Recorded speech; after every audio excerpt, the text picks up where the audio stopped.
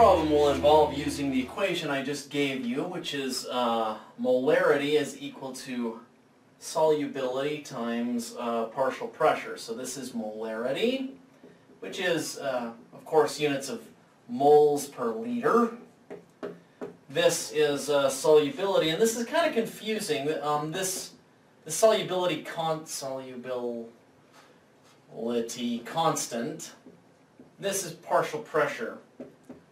So in this question it tells us that the solubility of nitrogen gas at 25 degrees Celsius and 1 atmosphere pressure is equal to 6.8 times 10 to the negative fourth moles per liter. It asks, or tells us also that the partial pressure, P sub G, is equal to 0.76 atmospheres. It then asks, what is the concentration? So in other words, it gives us K, gives us P sub G, and asks us to solve for the concentration, that is the molarity. I should point out that the solubility constant has to be in units of moles per liter atmosphere. And the way you handle that is by taking this value and dividing it by, or multiplying it, I guess, by 1 over the pressure that we've been given, which in this problem is 1 atmosphere. So the true value of K is equal to 6.8 times 10 to the negative fourth moles per liter atmosphere in this particular problem. So really all you have to do is take K, put it into here, take the partial pressure, put it in for there, and then solve for the concentration, and that will give you the answer. This question also involves the same equation, the molarity or concentration being equal to the solubility constant multiplied by the partial pressure. In this equation it's asking us to solve for K, the solubility constant, also known as Henry's constant.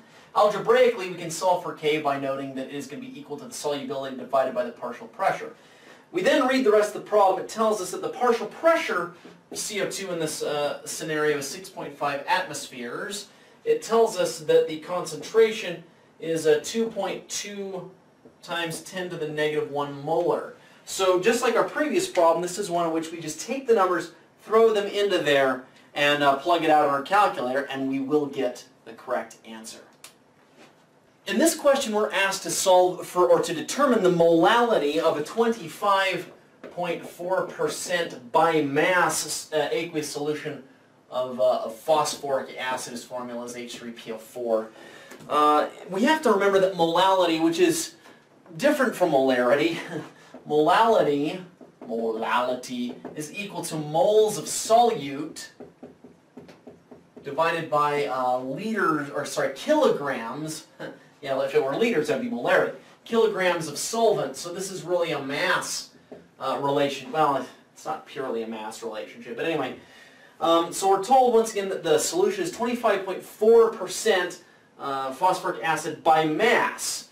What that means then is that if I took 100 grams of this solution, 25.4 grams, so I'll write down in 100 grams of this solution. And by the way, the solvent in this case is presumably going to be water. That's usually the solvent we use for these strong acids.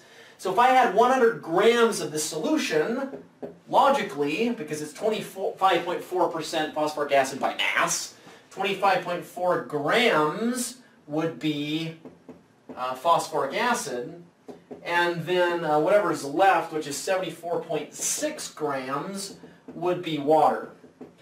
Okay, so once again we're trying to determine the moles of solute divided by kilograms of solvent. So, if I've got 25.4 grams of phosphoric acid, in order to determine the molality, I need to determine how many moles of phosphoric acid that is, moles of H3PO4. Do you guys know how to do that? You should from last semester. I go ahead and determine that 1 mole of phosphoric acid, based on its molecular weight, remember hydrogens weigh 1, phosphorus weigh I think 30 or something, oxygens weigh 16. I have to determine how many grams that is. Going to the periodic table, I determined earlier that that's 98 grams. So I can just plug and chug, and I get an answer of 0.259 moles. So 25.4 grams of phosphoric acid is 0.259 moles of phosphoric acid. Now, molality, I need to determine kilograms of solvent. I've got 74.6 grams of water. How many kilograms is that? Can you figure that out? I bet you can. We've got 1,000 grams in 1 kilogram, so I just plug and chug, and that tells me that this 74.6 grams is 0.0746 kilograms. So that is not too bad. I just take this number, throw it in for moles of solute. I take this number, throw it in for kilograms of solvent, plug and chug. That should give me the answer for the molality for this particular solution.